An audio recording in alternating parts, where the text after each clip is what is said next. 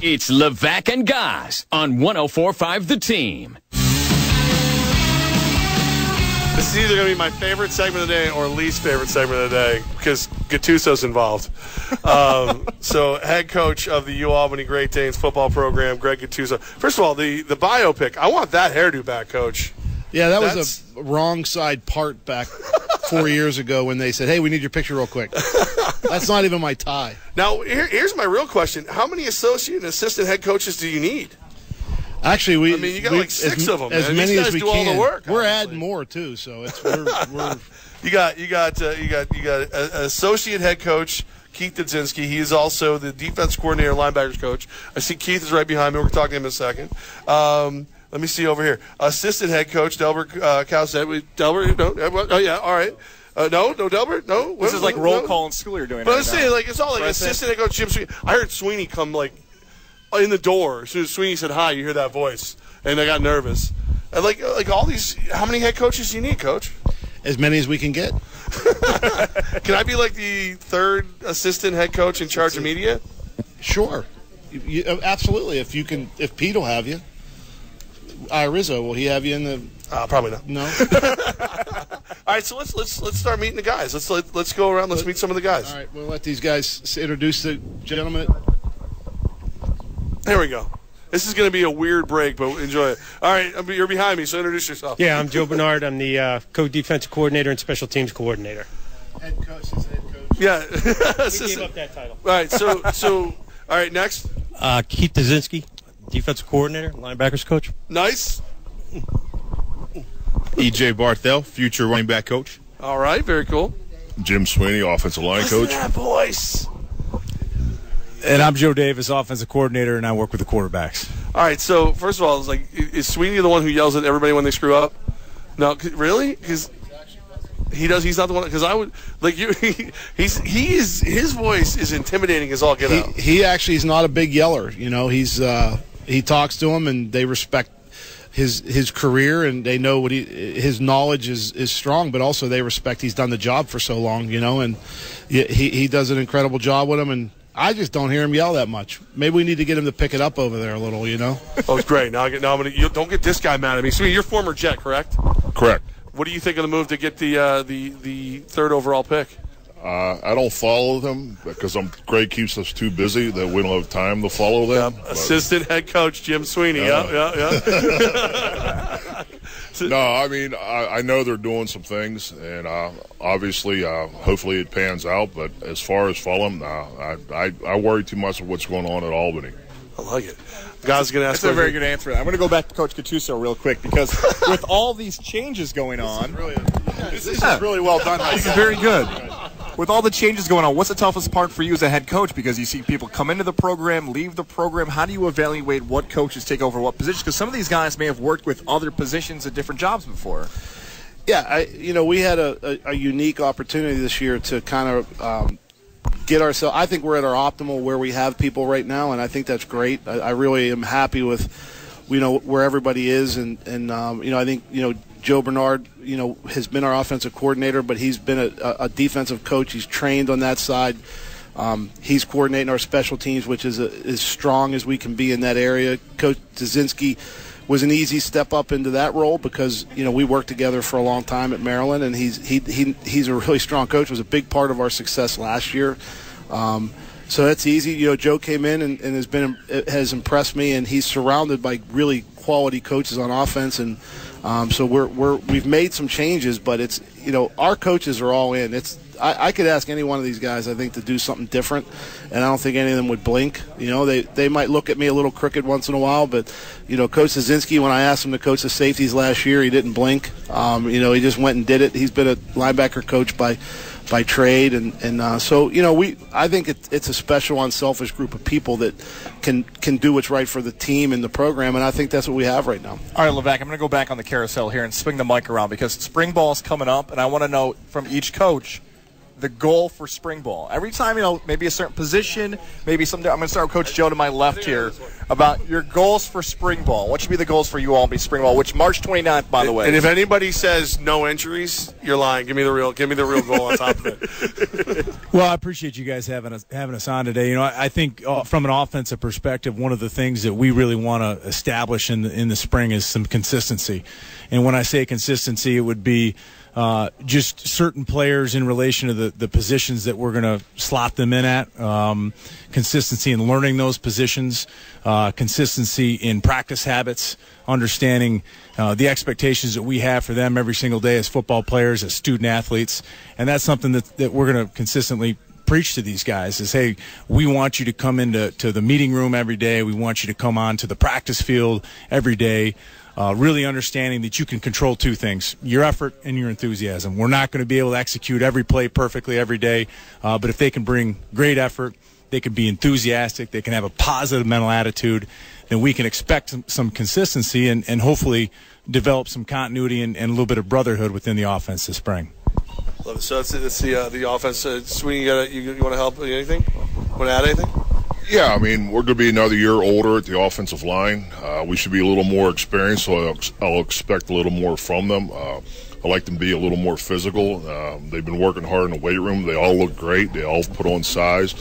And the demands are going to be higher now because they are a year experience. It's a little bit of a new system. It is, but it's not. I think the system we're implementing is going to create a lot of enthusiasm. And we're going to be ready to go. We just want to make sure that each day we get a little bit better. You never want to take a step back. You always want to take a step forward. And us being a little bit of a veteran offensive line, we should be able to accomplish that goal. We're live at Mohawk Honda. We got the majority of the UAlbany coaching staff with us. You get to coach E.B. Token Hanks. Is that one of the reasons you took the gig? Yeah, absolutely. I heard a lot of great things about him from the coaching staff, and it's really exciting for me to come in and work with a veteran guy that's had some success, and their whole room has had success, and those guys were really coached really well, and I'm really excited about the opportunity to join that room. So. Absolutely. Very cool. And now, over here, you're the first one that Gattuso was pointing at when I was asking him to do work. So, Coach Stadzinski, do you look forward to doing all of Greg Gattuso's work and him taking credit for it? Of course. Yeah, no, absolutely. Coach and I have had a great relationship. Anything you're expecting from this team this year that wasn't there last year? No, the great thing we got a veteran group of guys back on defense. We're going to miss a guy like Malachi Hoskins, so I think one of the biggest spots we got to figure out who's going to replace him as a defensive end this spring. Going back to what Joe said about offensively, it's the same thing defensively. We want to be consistent. We want to be able to play fast. We want to get the coaching staff all on the same page. There's going to be some tweaks to the defense. That's just part of who I am. But the bottom line is we want to be able to go out there and put a great product on the field that plays fast, plays aggressive, and hopefully holds teams to less points than the offense can score every week. And then, of course, you still got special teams to worry about. I mean, 3 facets of the game. Would you take Goz on your special teams unit? No, the answer is no. Maybe as a shield on a punt team, he's big enough. But other than that, I don't know. It'd be a little suspect. What are you expecting from the special teams? Well, we were fortunate enough last year. We redshirted a lot of really, really good, talented athletes that, we're going to be able to spring loose this year, especially on special teams. And, our philosophy's never changed on special teams as far as what we've done. I started it in year 1, and as we progressed through with Coach Foster and Coach Byam, we've kept the same philosophy. That's not going to change, but we've got a lot, as we've grown as a program in recruiting, one thing that's noticeable each year is we've been adding more and more athletes that can run in that facet of the game, and I'm really excited to get some of those redshirt guys out and moving in the spring. I have to give you a follow-up question, and maybe the offensive defensive coach will get mad at me, but I feel like special teams is still the most competitive spot on the team. Guys want to be on the bus, was the old expression. They want to travel. They want to be on kickoff. They want to be on kickoff return. Does that feel the same way, that is the most competitive spot to get on the team? That's what you try to impress to the kids. Guys that are fringe guys and may not be starters on offense or defense, you want to get on the bus. Here's your opportunity to get on the bus. And that's something that the younger guys strive for. And so it does get pretty competitive because they do want to get on there. That's for sure. Special teams is overlooked too much, and I think that's something where I say we're going to operate at our our best as a staff, that's part of it, is that we can be great on special teams as well. There was a couple games last year, and we worked hard on them, but I think that with our depth now and the different things, and with Joe being able to take over, that we can solve a couple issues that got us a little bit last year. We got the UAlbany coaching staff for the most part. What positions left to be filled for your coaching staff? Well, EJ's going to be joining us here in a couple days officially, and so we're going to be up to snuff, and it feels good to have the staff together. It was a very crazy offseason when you lose 5 guys and you're trying to. It's very disruptive. We had a recruit shorthanded, but the guys did a great job picking up the work, and like I said, the big thing is to be able to hire quality people back, and I think we did a really good job of it. All our coaches went through a pretty tough interview process, and we found guys we think that fit in the chemistry and become part of the family and kind of mirror our approach to things. So that, and they look like they could play now. I mean, well, I wouldn't line Joe up against these guys. I don't know about Joe. He was a quarterback. You think he can still throw it after all these years? He looks like I'm not going to go against him with the look I just got. You got to get him on a basketball court and see what he got. I know we're 5 months away from fall camp kicking off and actually getting ready for the season, but position battles with seniors and others moving out, is it that early in spring ball to talk about guys maybe fighting for starting spots both on the top 11 offense and defense? No, I think it's when you look at it, everybody's fighting for a spot. People think it's a cliche, but it's really not in football, because after a whole year, basically, there's a lot of change in kids. Offensive linemen, we're seeing great size on our offensive linemen right now. I mean, we were in the weight room a couple weeks back before break, and we're 20 pounds bigger across the front, which is really good. There's a battle at quarterback. Brunson did a great job, but Nevin Sussman's very good, so they're gonna be in the middle of it. EB's a great player to bring back, but having Carl there to challenge him and push him is competition. He's a bad Mofar. But there's no better motivator than competition, and I think that's where we're at right now. Where I'm excited is, after the last 4 years of really recruiting hard, I think that we have talent on our football team. I think we're a CAA team. We look like one. We feel like we're going to play like one this year, and we're going to go out and have a great football season. I feel really good about who we are right now as a football team.